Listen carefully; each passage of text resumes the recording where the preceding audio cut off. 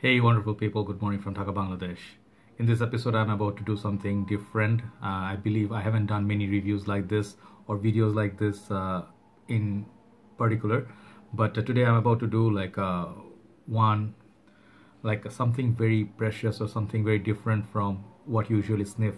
So as you can see from title, I have 4 fragrances I'm going to do initial impression of, and this is a sample pack which I actually borrowed from one of my dear brothers.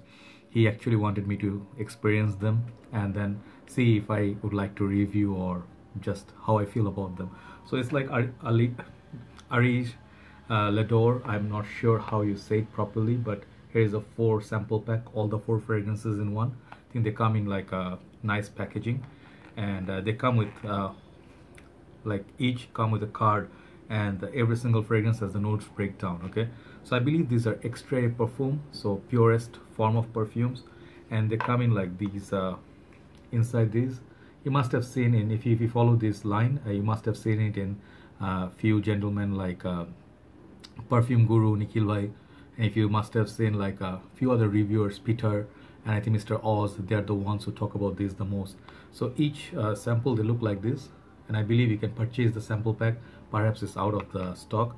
So the perfumer behind this is, as far as I understand, I could be wrong, I do not have so much knowledge on the history or the house, but I believe his name is Russian Adam, and he is the creator of these beautiful creations. So I'll show you that they have pictures of the bottle on each, and I have applied them on different part of my hand. So I really like this sample, how they come. Let's with there's not much else, but Areej Le Dore, it's like supposed to be a very premium, very expensive ingredients, some of the best ingredients used in perfumery. So 30 ml bottles, they come in about 200 something dollars. I think you can purchase it from their website. So if I get you guys can comment below, those who have experience, where to buy it from and how to get the sample pack, or you can contact brother Ashfaque, who is also in our group Fragcomm Bangladesh. So here we go. I think first one we go with is the first one. Actually I fell in love with, absolutely. I smelled all 4. Okay, and honestly speaking, you know, some I did not get because my knowledge or my nose is not trained for so many of these notes that I never smelled before. So I'm just going to tell you which one I liked initial. I'm not going to go like best to worst, worst to best, just picking up randomly. So first one I really love was Malik Al Taif. So this fragrance, it's if you can see the bottle, it's like this. It comes in this kind of bottles, and I believe the bottle is very pretty, and the juice color is very dark. Okay, so when I sniffed it from the atomizer first time, I knew I was in love with Taif rose. Okay, the rose itself is just hauntingly beautiful. I sniffed it from the atomizers, like let's say one of these. I'm gonna take a little bit time today because I chosen this particular time. It's about 5:30 in the morning. Azan is going on, and it's very peaceful, no noise. I wanted to test them when there is absolutely zero noise, because your mind has to focus when you're sniffing something special, and to understand it you have to be not distracted. So this time everybody's sleeping. I may go for a morning walk, a little bit cool weather.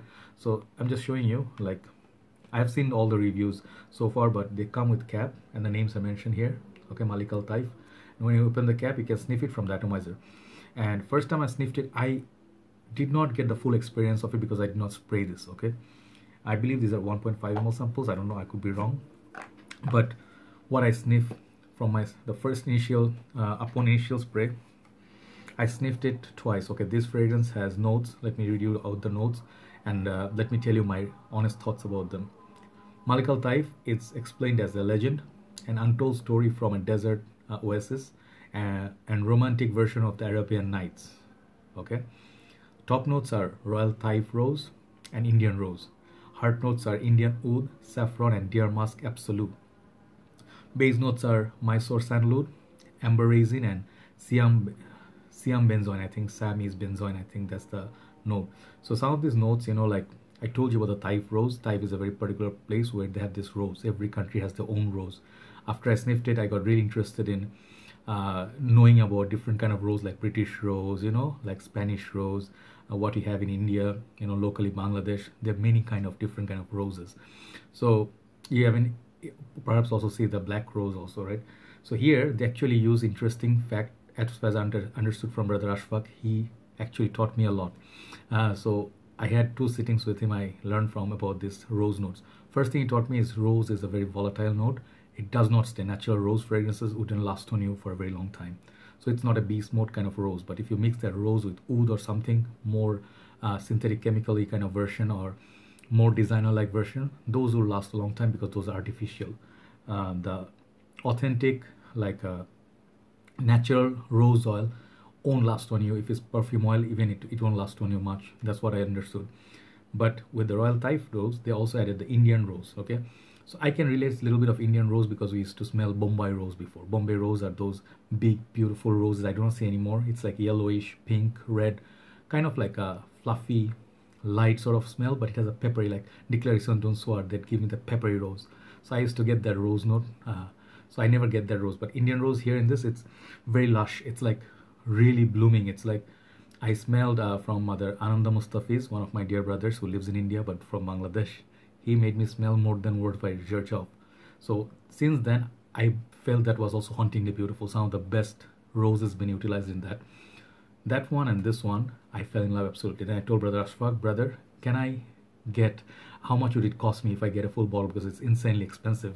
For 30 ml I think it's about 200 something dollars, which is expensive. But if you have a nose for something you really love, you would like to get a taste of it, right? So I'm thinking which one to get, this one or Judge of More Than Words. So I'm still split, but what I really love about this is not just rose. It has some other thing going on. To my nose, it's not exact comparison, but let me show you. I smelled Black to Black, which has rose. They also have some spices and some cloves. Also smelled before. I'm not saying the same quality. Black Prestigium, this is a dark rose, dark oud. So it kind of reminds me of those. I could pick up a little bit of, I don't know, I smell a little bit of either cardamom or cloves from it. I don't know why, but I just get it. And the Indian oud, the oud is gonna pop up later. Saffron and deer musk. So I never smelled real musk before. I just did the one time, okay? From the sitting with brother Ashfaque, he brought me real deer musk. I smelled it, I'm like, I could actually literally imagine an animal. So it has, on the dry down it goes pretty much there, but the thing is, I think the rose pretty much is the star of this. So rose, oud, saffron, those are the notes that my nose picks up, because that's my nose, that's how my nose is trained. And the base note, the sandalwood, I think Nikhil Bhai talks about Mysore sandalwood, which is a real sandalwood. Rest of them are not real sandalwood and they're synthetic and whatnot. I watch, but I never did so much thorough research.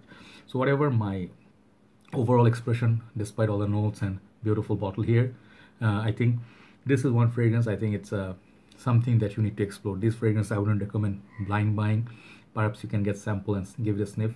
Beautiful. If you see these rose petals, you know, beautiful. It's just lush rose. If you're a lover of rose, and if you want to get next level of Declaration d'un Soir or Amouage Lyric Man, give it a try. It's a very luxurious kind of a rose smell. I really love it. It's a 10 for me. Okay, I might get a full bottle of it. I love it that much. You know, this is heaven. Okay, so I am just let you know my frank opinion what I got to my nose. My nose is not really trained, so yeah. Second one, perhaps is even more favored than Taif rose. Taif rose, it's like Malik Al Taif is great. It's great. I'd give it 10. But imagine something is little above A, that is A plus. Okay, what I'm smelling in my hand, it's absolute Jannah. When we call it Jannah means a heaven. Okay, heaven means you are in heaven. That is called Koh-I-Noor. I think this one is in collaboration with brother Nikhil, and I'm pretty sure he'll be watching at some point. This is my most favorite in the line. Apart from the, it's like a very Malik Al Taif is a very close second, and this is my first. Okay, my most favorite above Malik Al Taif is this one. Why? Let me tell you the story of this. Koh-I-Noor bottle looks like that, very posh sort of presentation, comes in like a makhmal, you know, you call it makhmal. It's, I think it's velvet, very precious boxes, and bottle looks really pretty. So I believe the bottle design used to be different, now it's new. So Koh-I-Noor is a huge animalic floral oriental that came to life in collaboration with Nikhil. Yes, here you go, Perfume Guru, also known as Perfume Guru. So he's the reviewer and also worked in collaboration with brother Russian Adam. Okay, and he perhaps didn't work in terms of blending it, as far as I saw, as far as I remember. but he was sort of like, you can call, creative director. So in a way that he was working in collaboration, he was involved. So his thoughts went in his love. You know, it's this one, his partly his baby. So the top notes are wild Siberian deer musk. Here we go, deer musk, wild Siberian deer musk, Indonesian lemon distilled by Russian Adam. So that's what you don't see every time, like this kind of notes. Indonesian lemon distilled by Russian Adam. Heart notes, you get ilang ilang, gardenia, jasmine, champaka, huge notes breakdown, patchouli, tonka bean, 30-year-old Indian oud, notes galore, and Mysore sandalwood, and distilled by also Russian Adam. Okay, base notes, you get benzoin, crude amber, tuberose attar, and jasmine sambac absolute. So absolutely rich notes mashed in this one. You cannot compare this fragrance with like your typical Western designer fragrances. What I smell from it, let me tell you my experience. I smell heaven, man. This, if this is deer musk, I would like to pet a deer, you know, just to smell its musk. I'm so stupid, I'm just being silly, but what I really get in the opening is just really lovely. It's just like I can imagine Koh-I-Noor, as in like the Hira, the diamond. That was precious, that's very precious stone. As well as I can imagine Shah Jahan and Mumtaz in Taj Mahal. That's how I feel. Rose garden surrounded, and you know, like there's like nice sort of fan going on back in the time, you know, it's relaxed. This is very royal and regal sort of perfume. So Mysore sandalwood, it's one of favorite notes of my brother Nikhil. And I think the opening, I think I really enjoyed the deer musk and that lemony sort of combo. It's very milky, like, you know, it's like very rich, something you want to drink, perhaps something like almond milk you want to drink, right? So those are really beautiful notes, and slowly they're gonna go to different direction, and I think the florals will start popping in. It's very beautiful floral fragrance, and Koh-I-Noor is a name from India. Okay, so it's either a lady or the name of the diamond. So either way, it's a lady. It's a lady, all right. So is it something you can wear as a man? I think so. I think you can, if you like the likes of the great Chanel No. 5. It somehow I can get hints of it. Like Chanel No. 5 is not as I mean, that one is beautiful in its own way. It's like somewhere from Europe, I believe. But this one, you can tell that the traces are back in India, where you think of big elephants and stuff. You know, it's like something, a safari or something like, I don't know, what is the word I'm looking for? Something exotic, okay? This is what I get from it. It's just very beautiful. It's just really beautiful to wear. If a lady wears this, I'll be following her everywhere, okay? So the gardenia, jasmine, champaka, I haven't done my research. I don't know what that is, but whatever these oud in this, on the dry down, it will pop up after that initial beauty of florals gone. The oud slowly will take over, slight bit on my skin at least, okay? That's how it works. So I think, yeah, sweetness, yeah, as I was talking about benzoin, yeah, that's probably what's giving the sweetness from the base. So yeah, it's an excellent performer of a fragrance. It lasts longer than Malik Al Taif, okay? And I really like the bottle design of it. It's really lush. I'm gonna give it 11 out of 10. It's A+ in this line. Next, what do I smell next? There are two left, and one of them I really found very exotic. If you're talking about exotic, this is as exotic as it gets. I think we'll talk about that last. Let's talk about Baikal Gris. I think I am saying that right. It sort of sounds like Baikal. Baikal means in our area is like afternoon, after 2 p.m. So Baikal Gris, I think it's something to do with ambergris. Perhaps it's taken from there. And this is how the bottle looks. This is one fragrance I did not understand. Okay, I'm not gonna say that, oh, I didn't like it, didn't work with me. No, I'm gonna show respect, because this fragrance, definitely a lot of research going on, a lot of number of months research and hard work gone in this one. So let me read. Areej, poetic tribute to Baikal. Should have done my research. What is Baikal? I guess it's some sort of ambergris, okay? Top notes are Russian fir balsam, violet leaf, grey Indian ambergris. Yes, I was right. So it's Indian ambergris. And ambergris, basically, you know, you guys know that it's whale vomit that is collected from sea, and it's kind of sounds disturbing, but that's how it is. So it's used, it's like, you know, like some of the caviar, you know, like most expensive food to eat, something like that, or truffles you've been using in burger or something.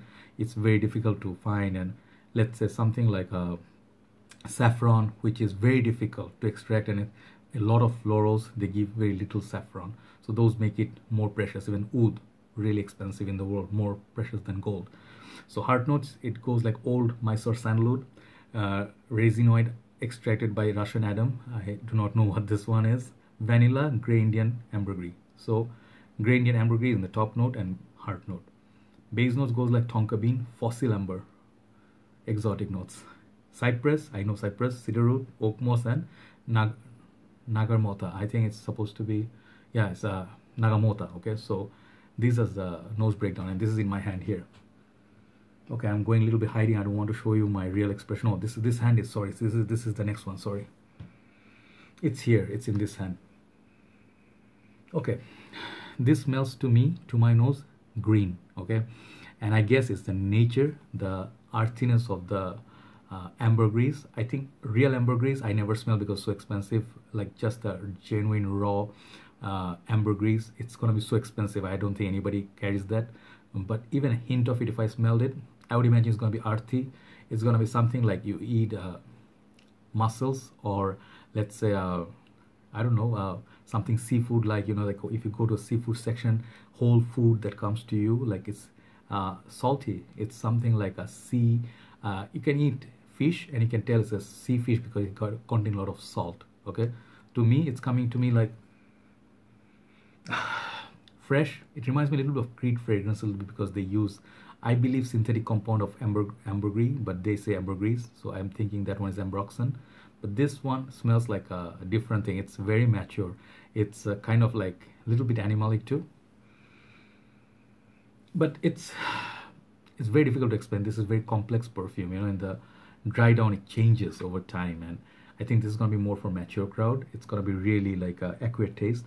This is something perhaps I did not understand, but this is nonetheless, it's very precious fragrance. Okay, so I'm going to leave it at that. So violet leaf, these far balsam, this is something I do not usually wear, these notes, but you can give it a try if you're not big fan of ambergris. So this one I'm not going to rate because I did not understand it yet, but just introducing you. Okay, this is called Baikal Gris. That leads me to the last one. This is going to be a long video, but there are 4 fragrances I try to do video of, right? So last one is going to be the most anticipated one everybody looks forward to, and they are interested in this one. It's called Oud Luwak, or Oud Luwak, sorry, my bad, Oud Luwak. What is Oud Luwak? If you've seen the other videos, other reviews, the reviewers told you. Russian Adam actually, like, he utilized the note of coffee luwak coffee, which is something that I think it's specially breed, you know, like an animal, and they're eating the, what do you call, the coffee beans and the poop. It's very interesting, and it's, I think in Indonesia, where is it being produced, it's most expensive coffee in the world. So once they poop, it's supposed to be reducing the acidity or something. I did not do my study, as you can see, but in short, these what are these animals? Hold on.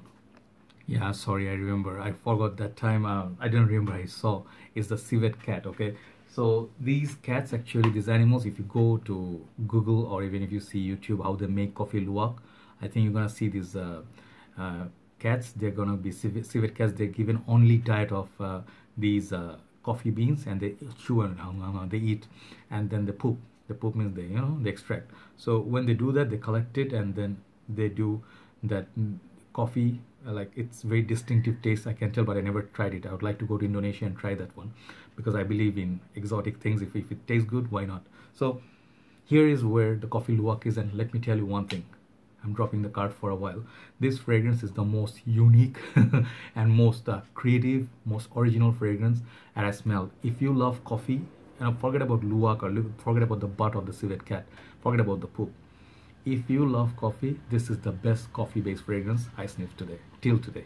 Okay, there are perhaps a lot of other Cafe Rose I sniffed, but I'm maybe yet to sniff a lot more premium ones that has note of coffee. But hands down, you know, like, the beauty of this fragrance is, if you are sipping in coffee, let's say we're not coffee luwak, just coffee, first thing in the morning or evening when it's raining, you're wearing this fragrance. God, this is so gorgeous. This is dark, ominous. Look at the bottle. It's dark juice. It's dark juice. It reminds me a little bit of Black Afghano, even though smells are different. But Black Afghano gives you that sort of woody, dark, leathery sort of, not leathery, but it's kind of like some dark juice. It's very dark, Black Afghano. This fragrance make me feel it's even darker. It doubled up on that dark note of Black Afghano.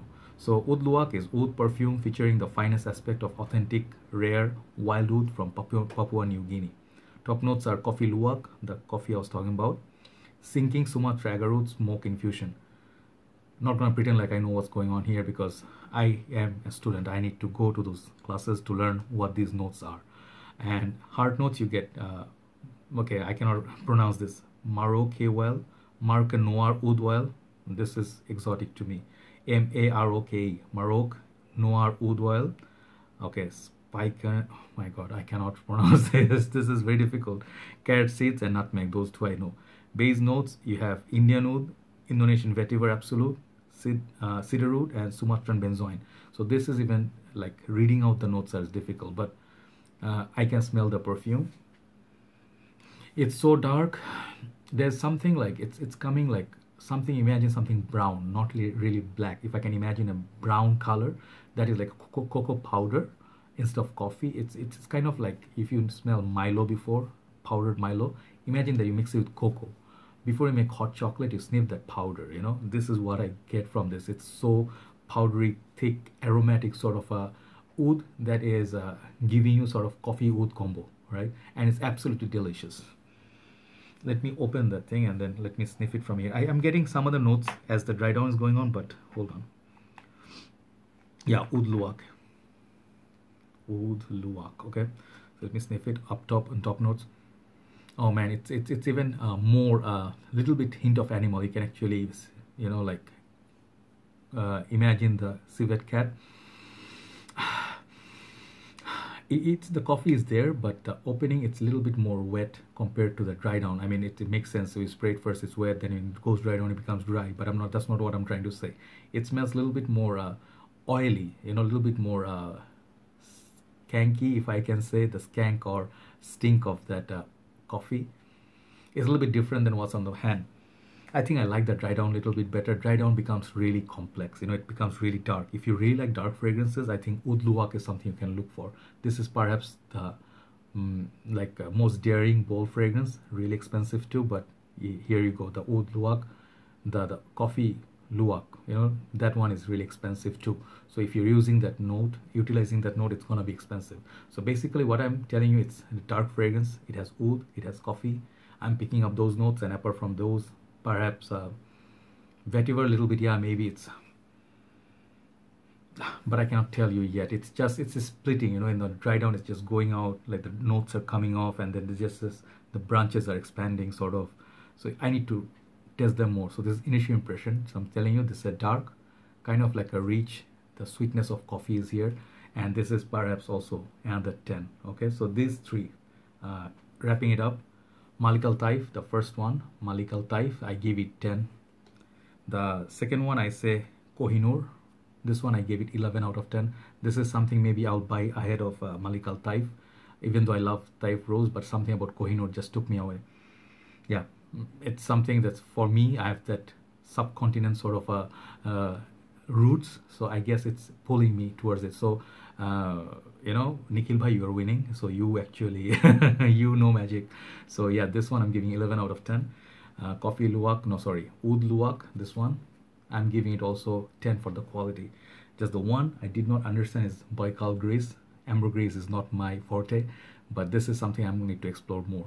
But the whole line, the 4 fragrances, they are pricey, but they're not just pricey. They are, I would say, exotic, precious, rare fragrances. They are not making this in a huge amount, bulk amount out there. They're not making it as a commercial product. Yes, these are commercial up for sale, but not a money grab. This is from the heart. This is from love. These are built with love, right? So these are my limited number of expressions that I have. But thank you so much, Ashfaque bhai, for letting me experience this. I perhaps will sit with you one other day and we'll talk about this more, and I'll learn more from you, and I'll do a full-on review. Maybe we'll get one bottle and then we'll talk about that bottle one day in a collaboration. Thank you guys for watching. Thanks for always showing me the love, and I'll talk to you soon. Have a very nice day. Bye-bye.